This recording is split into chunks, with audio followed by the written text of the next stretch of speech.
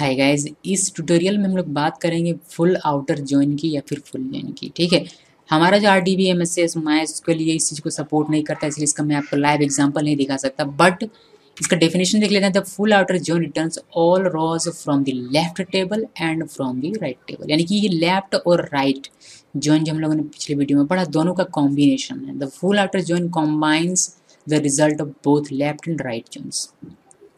ठीक है, इसका सिंटैक्स है select column name from table 1 full join table 2, और जो कि हम लोग लिखते हैं कि बिल्कुल सेम है सिंटैक्स, बस हम लोग कीवर्ड यहाँ फुल जॉइन यूज़ करते हैं, लेफ्ट जॉइन राइट जॉइन की जगह फुल जॉइन।